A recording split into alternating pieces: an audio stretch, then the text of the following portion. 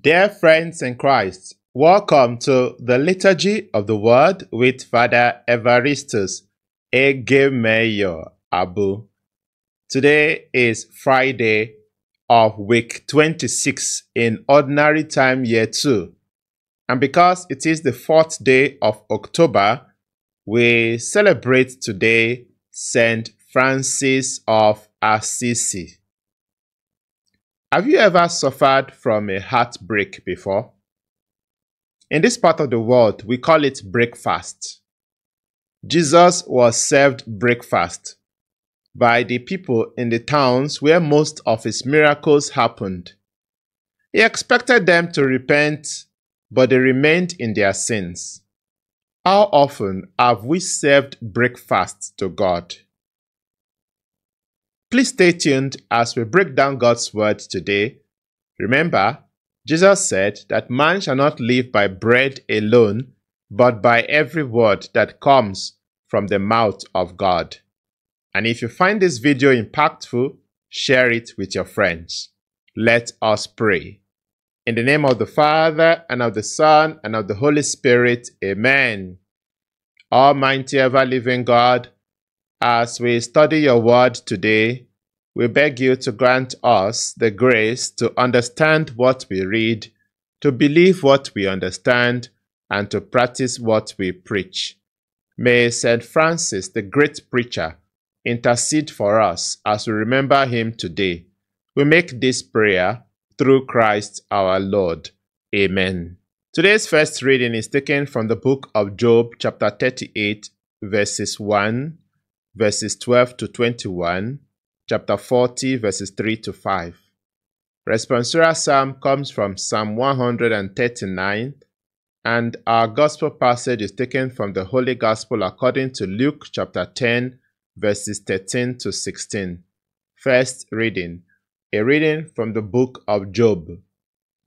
The Lord answered Job out of the whirlwind. Have you commanded the morning since your days began, and caused the dawn to know its place, that it might take hold of the skirts of the earth, and the wicked be shaken out of it? It is changed like clay under the seal, and it is dyed like a garment. From the wicked their light is withheld, and their uplifted arm is broken. Have you entered into the springs of the sea, or walked in the recesses of the deep? Have the gates of death been revealed to you, or have you seen the gates of deep darkness? Have you comprehended the expanse of the earth? Declare if you know all this. Where is the way to the dwelling of the light? And where is the place of darkness? That you may take it to its territory, and that you may descend the paths to its home. You know, for you were born then, and the number of your days is great. Then Job answered the Lord, Behold, I am of small account. What shall I answer you? I lay my hand in my mouth. I have spoken once, and I will not answer twice, but I will proceed no further. The word of the Lord. Thanks be to God. Lead me, Lord, in the way everlasting. Lead me, Lord, in the way everlasting. O Lord, you search me and you know me. You yourself know my resting and my rising. You discern my thoughts from afar. You mark when I walk or lie down. You know all my ways through and through. Lead me, Lord, in the way everlasting. Oh, where can I go from your spirit, or where can I flee from your face? If I climb the heavens, you are there. If I lie in the grave, you are there. Lead me, Lord, in the way everlasting. If I take the wings of the dawn, or dwell at the sea's farthest end, even then your hand would lead me. Your right hand would hold me fast. Lead me, Lord, in the way everlasting. For it was you who formed my inmost being, knit me together in my mother's womb. I thank you who wonderfully made me. How wonderful are your works! Lead me, Lord, in the way everlasting. Hallelujah, hallelujah, hallelujah, hallelujah. Today, harden not your hearts, but listen to the voice of the Lord. Hallelujah, hallelujah, hallelujah, hallelujah. The Lord be with you and with your spirit. A reading from the Holy Gospel according to Luke. Glory to you, O Lord. At that time, Jesus said, Woe to you, Chorazin! Woe to you, Bethsaida! For if the mighty works done in you had been done in Tyre and Sidon, they would have repented long ago, sitting in sackcloth and ashes. But it shall be more tolerable in the day of judgment for Tyre and Sidon than for you. And you, Capernaum, will you be exalted to heaven? You shall be brought down to Hades. He who hears you hears me, and he who rejects you rejects me, and he who rejects me rejects him who sent me. The Gospel of the Lord. Praise to you, Lord Jesus Christ. Glory to Jesus, honor to Mary and Joseph. Do not make God sad.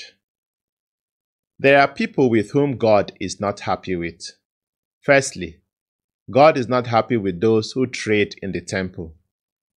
Don't you know that my house shall be a house of prayer, but you have turned it into a den of robbers? Matthew chapter 21 verse 13, Mark chapter 11 verse 17. These traders were ripping off pilgrims who came to the temple to pray, taking advantage of their faith. Jesus told the 70 not to carry bags for money, but today ministers compete among themselves in the display of riches. Secondly, God is not happy with those who doubt His power. Jesus was in His hometown and the people were murmuring, "Is not this the carpenter's son?" Mark chapter 6 verse 2. Jesus was amazed at their lack of faith and could not work many miracles there.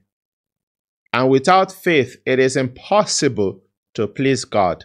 For whoever would approach Him must first believe that He exists and that He rewards those who seek Him. Hebrews chapter 11 verse 6.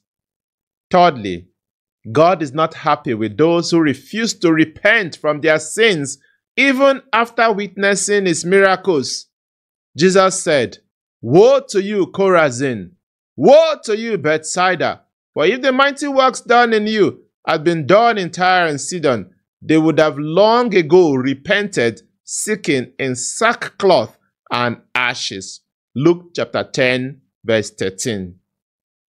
While writing his gospel, John described Jesus' miracles as signs. This was very instructive. Miracles are not things we should glory in. Rather, they are signs that point to deeper realities. Upon seeing the great catch of fish, Peter immediately went down on his knees before Jesus, saying, "Go away from me, Lord, for I am a sinful man." Luke chapter 5 verse 8. Peter and his companions left the fish behind and followed Jesus. Today, we seem to be leaving Jesus behind to follow the fish. If you truly believe in God, you would not need Him to prove Himself by miracles. To those who asked Jesus to work a miracle to clear His name after accusing Him of healing by the spirit of Beelzebub, Jesus said, "An evil and adulterous generation seeks a sign, but no sign shall be given to it except the sign of Jonah." Matthew chapter 12 verse 39. Job suffered a lot during his trials, but his faith never wavered. He did not need a miracle from God to prove His existence. In today's first reading, God spoke, and Job answered, saying, Behold, I am of small account. I lay my hand in my mouth. Job said he will not talk again. When God asked Job some questions, to see that even when we are going through all of these difficulties in life, we have no right to open our mouth to say that God does not exist, because we don't know everything. We cannot see the big picture. And Job said, I will not talk again. If I have answered, I speak no further. Dear friends, bad days will come. There may not always be miracles to cheer your heart. In the words of St. John of the Cross, you may experience dark nights. Tough times don't last, but tough people do. Develop a tough faith in God. Let not life's troubles shake your faith and trust in God. In conclusion, rather than ask God for miracles, why not seek repentance? How do we hope for God's intervention in our lives when we continue to do the things that offend Him? No one likes to be used and dumped. But this is exactly what we do to God when we seek His blessings, but refuse to obey His words. Today we celebrate the memorial of St. Francis of Assisi. Francis was the son of a prosperous cloth merchant in Assisi. When his father objected to having his goods sold without his consent to pay for the restoration of a church, the bishop commanded Francis to repay the money to his father. He did, but he also renounced his father and gave back everything he had ever received from his father, even his garments. He began a life of perfect evangelical poverty, living by begging, and even then, only accepting the worst food that people had to give. He preached to all about the love of God and the love of the created world, because, having renounced everything, he celebrated everything he received, or saw, or heard as a gift. A rich man sold everything and joined him in living next to a leper colony. A canon from a neighboring church gave up his position and joined them also. They looked into the gospel and saw the story of the rich man whom Jesus told to sell everything. They saw Jesus telling his disciples to take nothing with them on their journey. They saw Jesus saying that his followers must also carry a cross.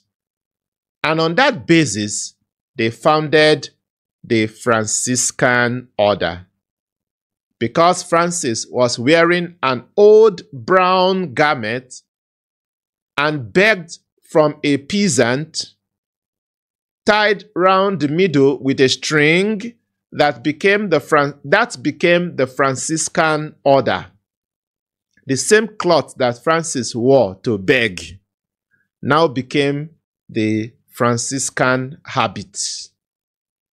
Francis started the practice of setting up a crib in the church to celebrate the Nativity.